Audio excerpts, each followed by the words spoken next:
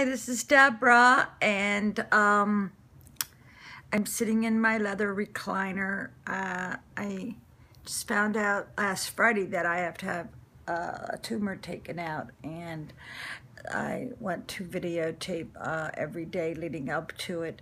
My legs are numb, and I feel like I'm 4 months pregnant, and whenever I eat something, within like 3 bites, I'm already full, you know, I get that full feeling.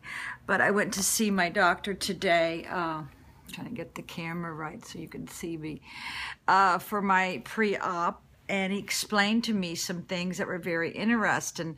And I know I'm going to get personal, but that's what this video is all about. I asked him if once he takes the uterus out, how does the vagina hold itself up? And I told him I would like to keep my cervix.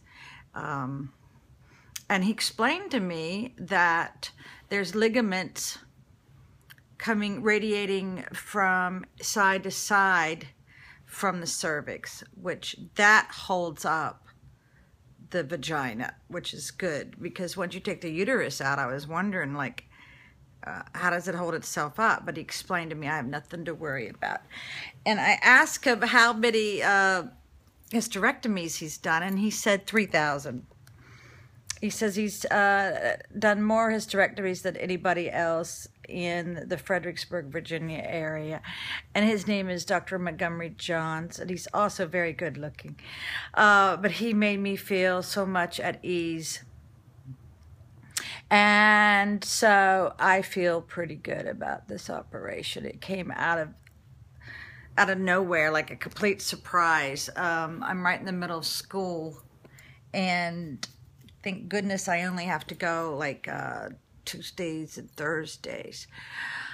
So I got my Chico necklace on, and I got to have lunch today with my girlfriend, Carolyn, and it was nice to see her.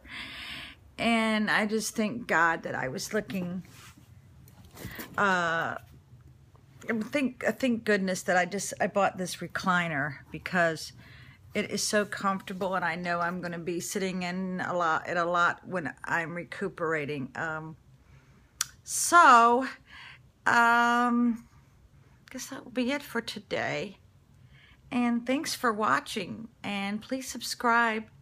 And I keep you guys posted every day about how I'm feeling, you know. And I even let the doctor, I gave him permission to videotape the operation, because I think it helps women. I also asked him about orgasms, and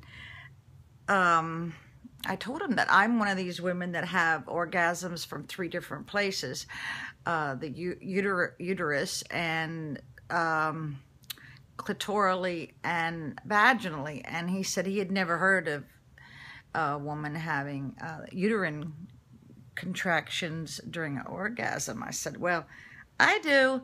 So maybe I'm educating him too. Bye.